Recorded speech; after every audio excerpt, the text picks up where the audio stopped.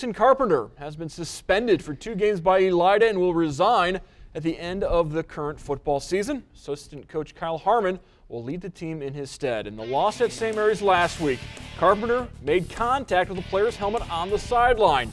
He had previously twice been suspended for incidents involving students.